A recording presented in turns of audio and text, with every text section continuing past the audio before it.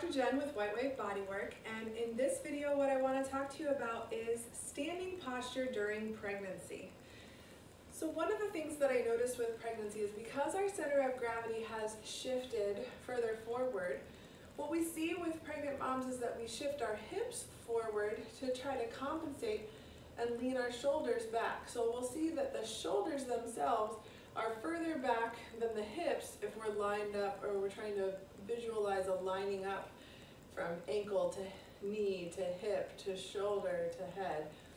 So we tend to have this posture during pregnancy where we're relying on our joints for stability instead of relying on our muscles for stability. And what happens during that is that because we've kind of got everything shut off, meaning the butt muscles are shut off in this position, the abdominal muscles are shut off in this position, our chest is kind of slumped forward, everything's kind of turned off and it doesn't have a chance to really strengthen or develop during our just normal standing time. So if we have an awareness around that tendency, we can try and utilize that knowledge just to avoid doing it as much as possible. Now, we're all human. We grow in a very similar way where this feels more comfortable than using my muscles to stand after a certain period of time. It's the amount of time that we spend in that thrown hips forward slumped position that really, what I call, would degrade the tissue. Like you're just losing the availability of strength to develop during those times if you're not utilizing the muscles.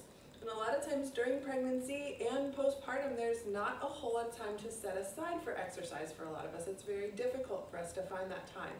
So utilizing things like posture on a daily basis and coming back to this awareness of where we are in space can be really powerful. It can be really helpful because it's a way for us to set up our bodies to strengthen.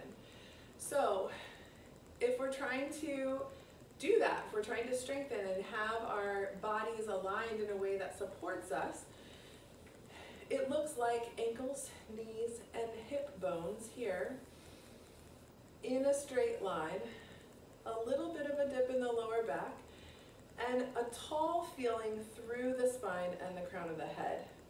Now by that tall feeling, I mean instead of slumping, thinking about elongating the side body and feeling like a string is being pulled up through our head, through the top of our head.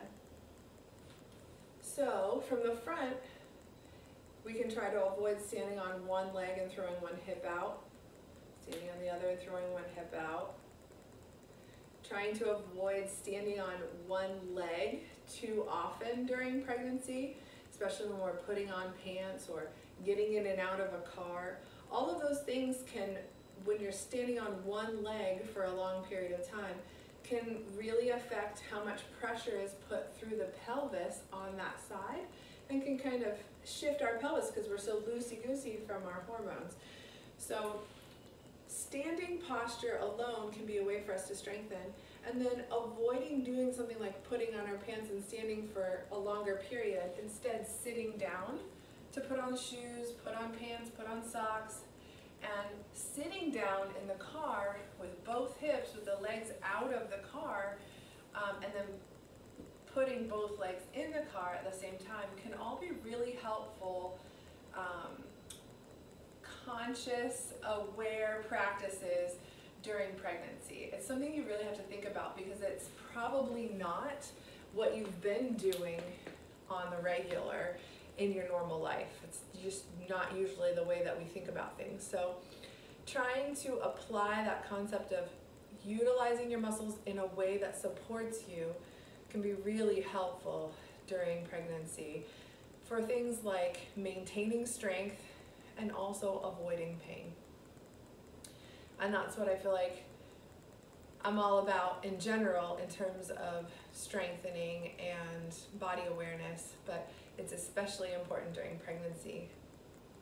So I hope you learned something good about posture and ergonomic movement, and thanks for watching. Have a great day.